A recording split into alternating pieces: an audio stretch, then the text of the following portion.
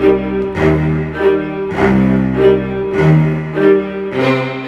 afternoon, ladies and gentlemen. I'm ripping pages out of the ASTM, but not on purpose. At the very least, we know I got the ASTM open to the test I'm going to be performing. I always like to have these open. Welcome to Intelligent Concrete. My name is John Belkowitz, and before we get into the meat of the presentation, don't forget to like, subscribe, click that little bell down there. We are going over colloidal silica in a grout mixture as per ASTM 1567-ish.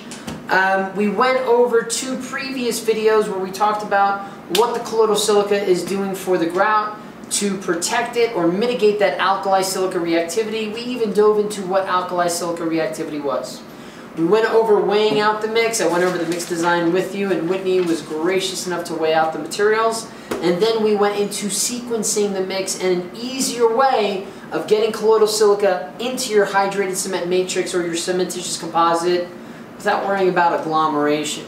So today what we're going to talk about is that test, and it's really covering a small portion of ASTM C1260.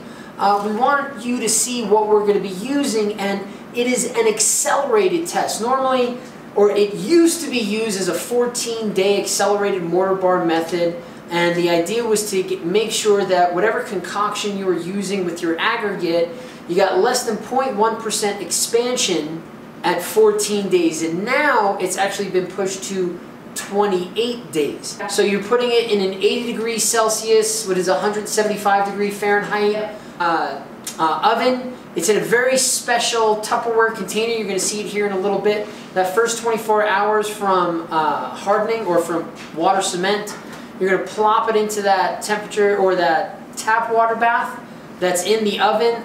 At the same time, you're putting a 1 normality solution of sodium hydroxide bath in the oven to get it up to temp, and then 24 hours after you put that bar, that set of bars, set of 3 bars, in your tap water bath, it goes into your sodium hydroxide. You're going to be measuring it at, what is it, 137, 10, 14. 137, 10, 14, 17, 21, and 28. Isn't she smart?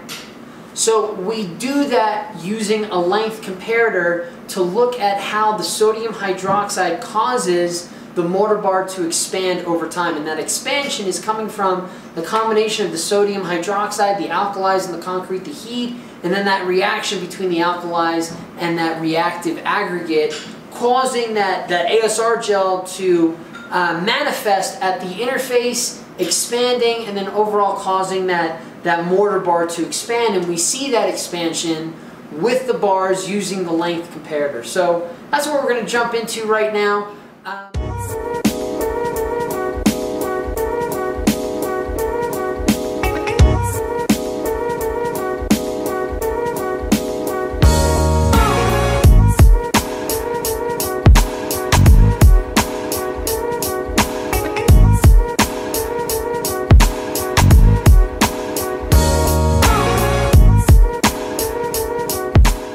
So this is the mortar bar expansion test where we took our sample out of our 80C oven, and it's been soaking in a water bath for the first 24 hours. We used a tare to measure or to get a 0 on the length comparator. Then we take the samples. Thanks for joining us today. We had a great time mixing and making some concrete. What we're working on is the ASR gel mortar bar expansion test, and it's an accelerated method where we're cooking these mortar bars in a sodium hydroxide solution and measuring the length change over 28 days. Let us know your thoughts, your comments, your concerns when using colloidal silica to mitigate ASR. And if you have a colloidal silica admixture and you're wondering whether or not it's good for ASR mitigation, this is a great test to use. Have a great day. Go concrete. Beat asphalt.